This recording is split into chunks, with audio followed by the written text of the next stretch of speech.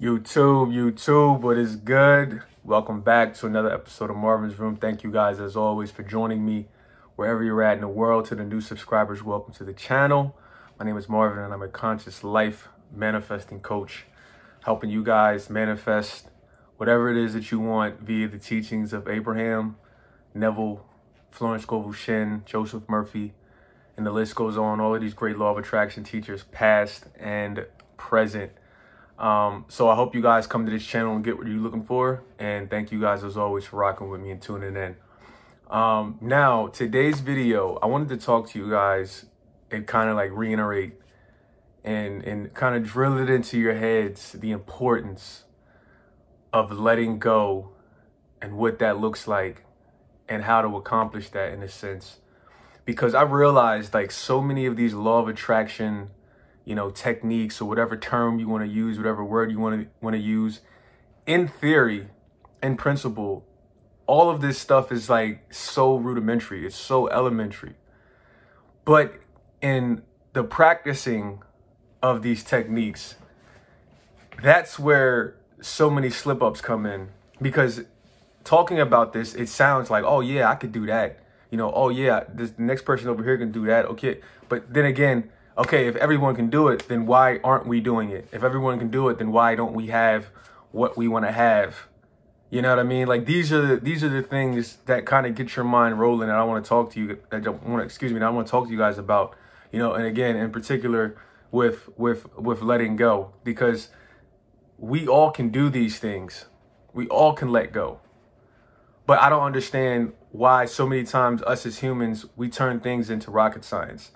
Manifesting is not E equals MC squared. Manifesting isn't we need to build a rocket ship in order to get to the moon. Manifesting is not we need to find a needle in a haystack. But we turn these things into it. And one of the things that we turn into that is letting go, which again is very rudimentary. You guys have to understand, letting go may be the most important part to the manifestation process. Because if I had to break it down into steps, I would say probably step one would be to set an intention. Step one is always to set a clear intention, because if you don't set a clear intention, then the universe is going to give you basically whatever you have going on inside. So if you have a bunch of uncertainty in what you want to manifest, then the universe is going to present you whatever it is that you were scripting or visualizing or whatever. It's going to give it to you in that way. So it's not going to be exactly what you might have wanted. But when you get clear and concise on what it is that you want to manifest and you are firm on it, the universe almost always yield it to you in a very, very reasonable amount of time. And I think that is because a person has become clear and concise.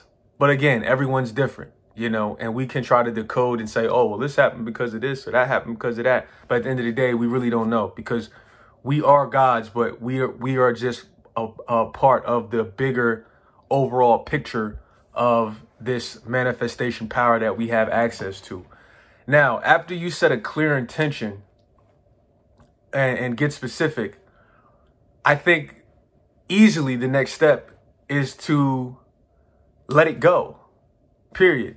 We can create other steps in between, like, reading it every day, or, reading your scripts every day, or visualizing every day, or whatever the case may be. And, to bridge that gap, to say, okay, from A to B, what happens in between all of this empty space right here?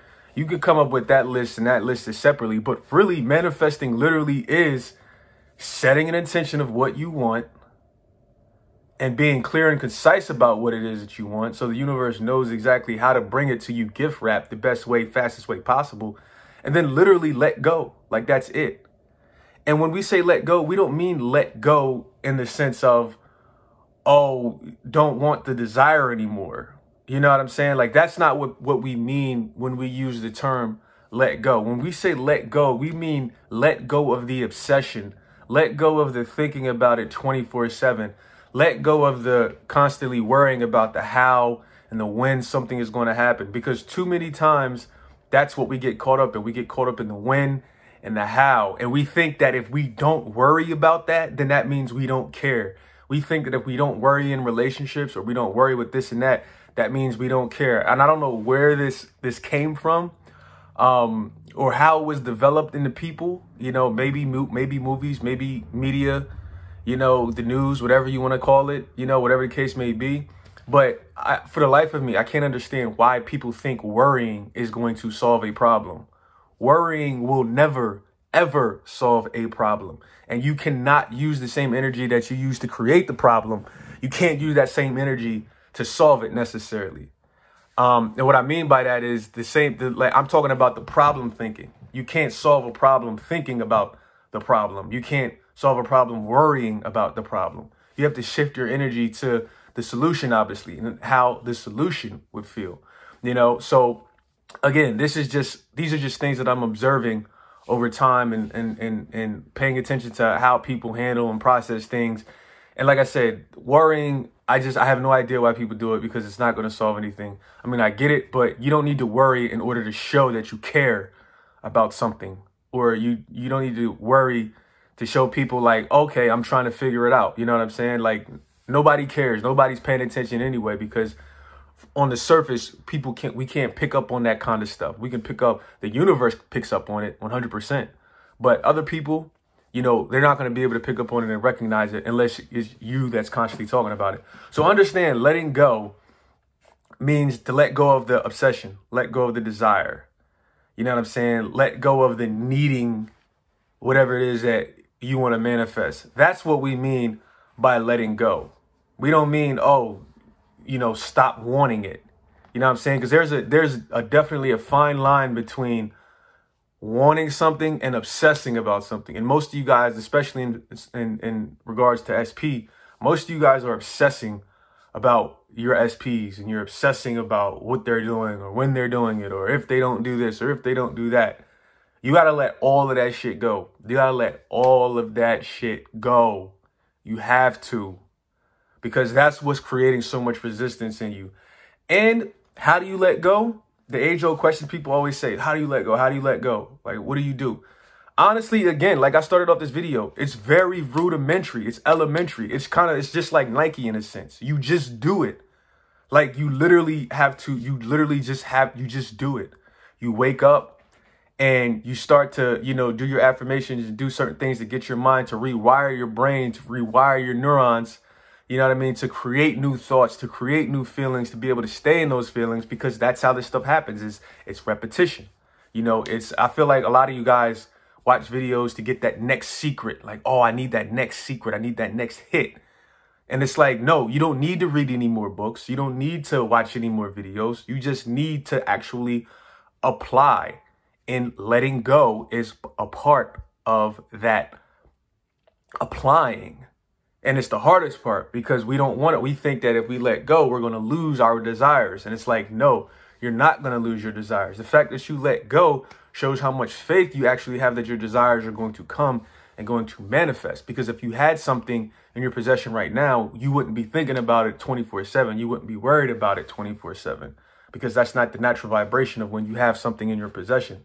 But because you're so focused on the 3D world and you don't have it, you're looking at it like, oh man, I need this. I need this. I need this. I need this. I need this. When is it going to come? When is it going to come? When is it going to come? When is it going to come? When is it going to come? When is it going to happen? Oh, this stuff doesn't work. It doesn't work. Listen, the law is flawless. Okay. The law always works, and it's always working. If there's any delay in anything that we want in our lives, it's always because of us. It's never because of, you know, oh, the universe is not doing its job. The universe always does its job.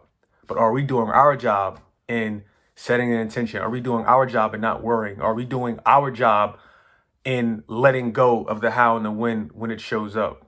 You know what I'm saying? If there's literally, like, almost always there's any delay, the delay is because there is a contrast going on between what your desire is, what you want, and when it's going to show up. There's some sort of contrast going on inside of you in any delayed manifestation.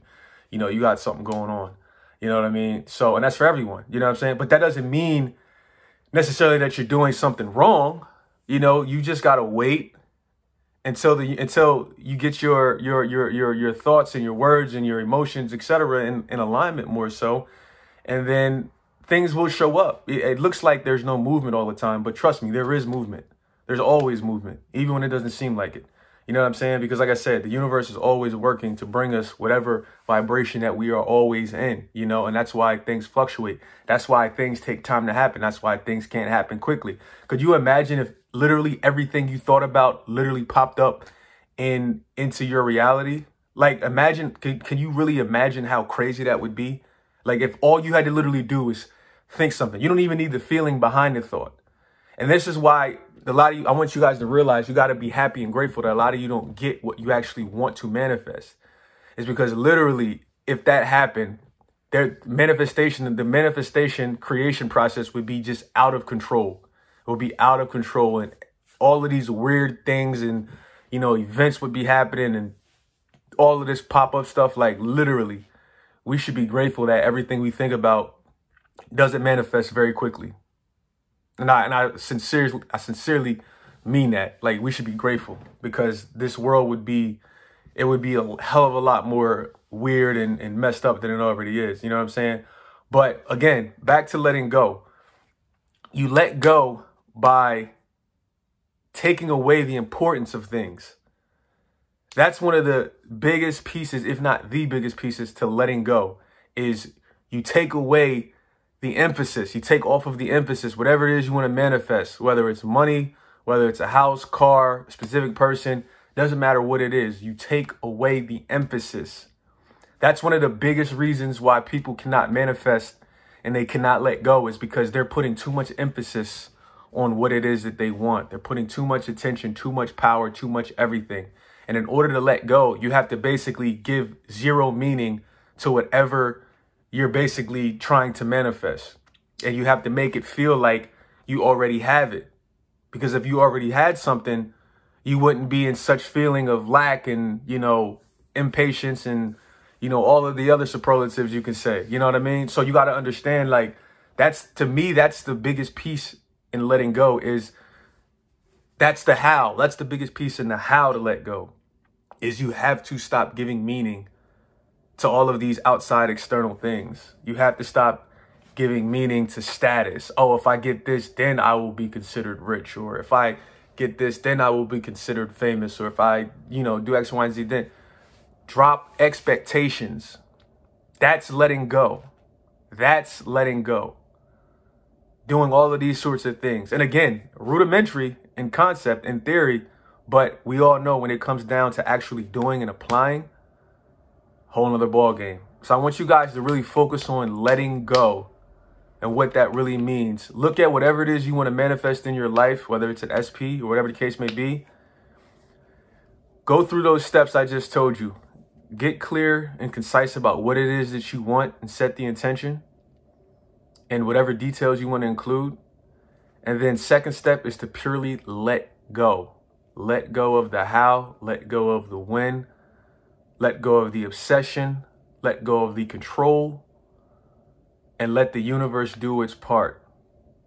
Let go by taking whatever it is that you want to manifest off of the pedestal.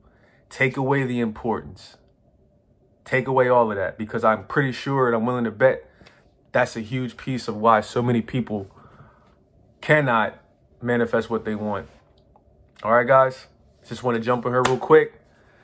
Share this message with you again on letting go, because it's such a big piece and a huge part of, you know, I think a lot of setbacks in this manifestation process.